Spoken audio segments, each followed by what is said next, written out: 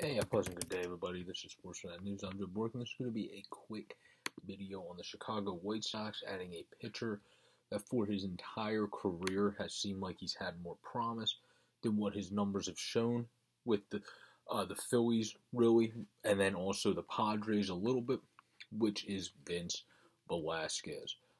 In his MLB career, he has just under a 5 ERA. He's a guy that when we got him from the Astros, when the Phillies got him from the Astros, they were really solid and excited about him.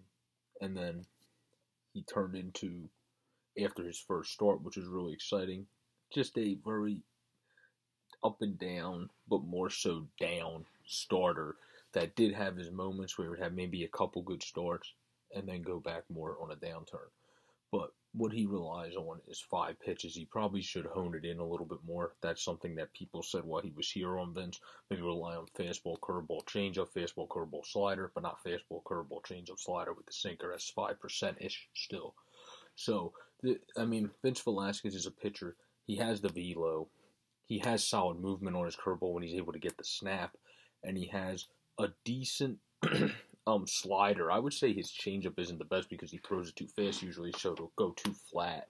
But if he can maybe take some off of it to not have it as flat, maybe it can become better. But this is a pitcher that, since his time here in Philadelphia, me being a first and foremost Phillies fan, and my AL team being the Red Sox, with my dad going on business trips and all that, those are the 2 teams I'm a fan of, but I'm a fan of all baseball and love covering all the teams. So please continue to subscribe down below to help us grow to 215 by the end of March to get more coverage on all baseball and every other sport, as the NFL, NHL, and NBA, some NBA coverage as well. But when it comes to Velasquez, he's one of those pitchers you just look at him and go, there should be more there, but he's never really been able to figure it out fully yet. Maybe he can do it with the White Sox. We'll have to see, but this has been a quick video on the White Sox making a small addition, adding Vince Velasquez. Peace out, everybody, and enjoy the rest of the offseason until the preseason starts on St. Patrick's Day.